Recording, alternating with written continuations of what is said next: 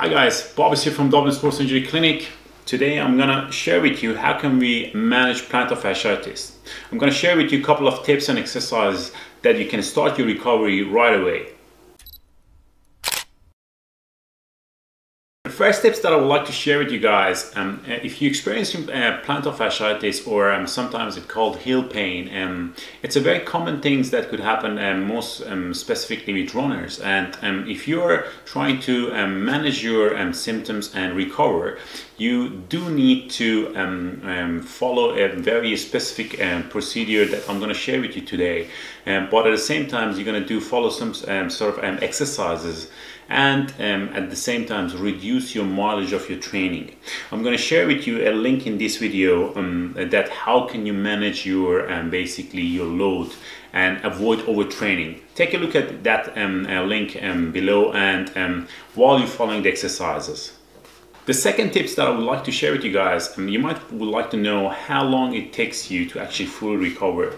There is no specific timeline that has been released so far to say, okay, it might take up to X amount of time for you to recover, but and they mentioned that it could actually take up to 6 to 8 months. Sometimes in some cases even longer than that to recover, and that's why every single person can be different from others, depends on their age, sex and different type of activity that they do through the day. That's why when you actually even feeling comfortable with this with your symptoms and your symptoms goes away and you don't have any more pain, what researchers suggested to slowly gradually increase your mileage, your weekly mileage and your monthly mileage.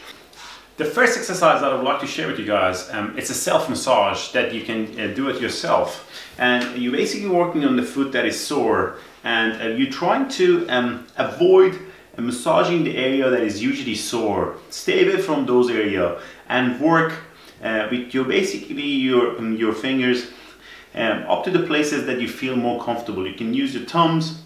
There's no harm if you use some lotion, some olive oil, whatever you have access at home, and work around the area that actually feels sore. Now, if you've never done this before, you will find that actually it can be very sore and sensitive initially, but as you're working around it every day in a daily basis for 10, 15, 20 minutes, you know, just while you're watching TV, you can try this basically self-massage and try to improve the flexibility of those areas. And I would say this can help you massively to reduce the sensitivity of actually that tissue. But I again mentioned that to avoid to apply pressure and massage in those areas that you feel sore. An exercise that I would like to show you guys today, it's plantar fascia stretch. I'm going to show you how to stretch it and you can then give it a try.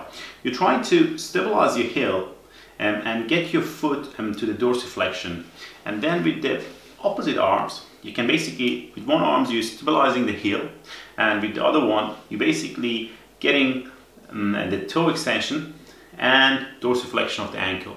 And as you can see, while I'm holding this, I can feel a good bit of tension in my plantar fascia. Now, initially I can just hold it there for 10 to 15 to 20 seconds, a couple of rounds through the day, and as it feels more comfortable, I can actually do some basically friction movements with my fingers, and actually I can feel great. Obviously it feels tight, but at the same time is a relieving kind of like feeling. It's not sore when I'm doing this. Now, initially just stick to the stretch, and as you move on after a couple of weeks and you feel comfortable, and then you can actually start to do some sort of like basically massage with your fingers as well. That's the second exercise that you can add on to your routine, guys. You got to do them every day, couple of times through the day. The next exercise that I would like to share with you guys, it's toe extension, and we're trying to improve the kind of like flexibility of the toe with this exercise and improve the basically strength of the plantar fascia. Now, you can use towels, rolled towels, and like something like that you have at home. I have something as these yoga pads, which is kind of like used for stretch, etc. But you can use either of those, either a towel or this at home. I'm going to show you the exercise and you can give it a try. for this exercise, we're trying to basically work around the foot that is actually sore. And you can use some assistance like a table initially if you feel like imbalance, or use a wall. But I'm going to try to do it literally on the left foot, as I was showing you. And we're trying to literally simulate the calf raises. Now, as you can see, I'm doing this movement pretty slow and controlled while I'm doing it. And it's not only my big toes that is on the pad. I have my other toes on the pad as well. Now, you can try the slow, basically concentric and eccentric movement in this, which means you get 3 seconds going up, 1, 2, 3, and 1, 2, 3, slow down. Now, you could try to do this in both legs, which means if you find the single leg is difficult, you can do the both leg initially, and same speed, slow down,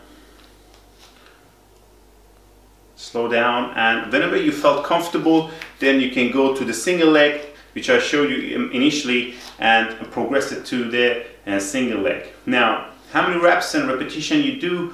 You start with 3 sets of 8, and you progress them to 3 sets of 12, whenever you felt comfortable. The last exercise that I'm going to show you today, guys, it's basically a stretch for our ankle, and it's kind of like improve your ankle mobility. Now, I'm going to show you the stretch, and you can use basically some sort of like towel and cushion for the other knees that are actually on the floor, and improve the kind of like flexibility of your ankle and dorsiflexion. Now, as you can see, I'm kind of like leaning down in a single leg, and I'm trying to drive my knees forward while I'm trying to keep the heel in that foot on the floor, which means I'm using my body weight, shifting forward, and I can feel the stretch on my calves slightly, and actually getting more range on my basically ankle. You can try this for 15 to 20 seconds hold. Feel free to hold it longer, and like literally you're trying to work around your own range. Slowly progress that, don't force it, and make sure that your knee is going to be on the floor, basically like you somehow get your support. Now, you don't want it to just lunge. I'm trying with the other leg as well, trying to hold it there. I can feel more kind of tension here on this leg, and obviously I try to keep my heel down and don't let it to come up. Hold it there for 10 to 15 to 20 seconds, and literally play around with it for a couple of rounds.